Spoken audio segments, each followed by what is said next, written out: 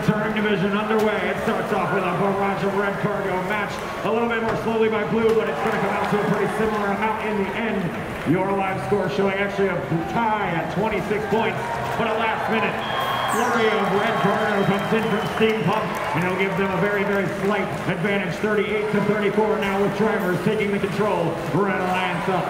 They're up one in the series. Blue must win this match to force us to go to a tiebreaker.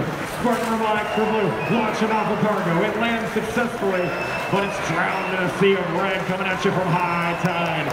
Those pieces of cargo coming in fast and furious now. Red alert, assign the defense role again here on Blue. They're up in Steamwork space. Steamwork up and right over top of them. No problem picking up those 4 points. The Alliance score, widening the score gap out now to 14. 4 pieces of blue cargo in rapid succession, followed by 2 of red. The volleys continue back and forth, left and right, all over the map here. Spartan Robotics, 2 cargo. They mash into the 4099. Red Alliance machine of the Falcons. Falcons leave them just enough airspace to get a shot off, and the Red Alliance will collect 2 more points. The Alliance score. Neutrons firing up and over. They're also able to pick up those 4-point cycles right around the Steampunk machine. Steampunk now getting caught in the mosh. Not able to break free of the bottom left corner of the field. Back to the launch trap, the only safe spot on this entire map.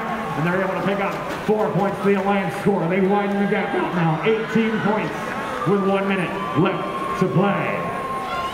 Center of the field now. Red alert says hello to Steampunk once more. Steampunk still able to get the easy layup, and they run all the way back to the right side of the field. They're now in the Blue Alliance hangar, taking the scenic tour of Houston, Texas, mashing, crashing over here on this side of the field as the Blue Alliance fights to slow those cycles down any way they can.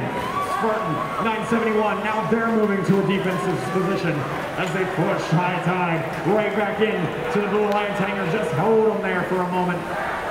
And now, High Tide able to break free. They line up in the launch pad. That's a pretty secure spot for them to be able to score from. They do so successfully most of the time.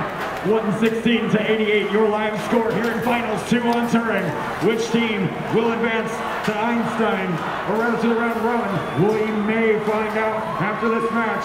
Quite a lot of score going up there in the Red Alliance hangar, but High Tide falls a little bit. Not able to get their traversal. They'll just hang out on that high run with double traversal on Blue.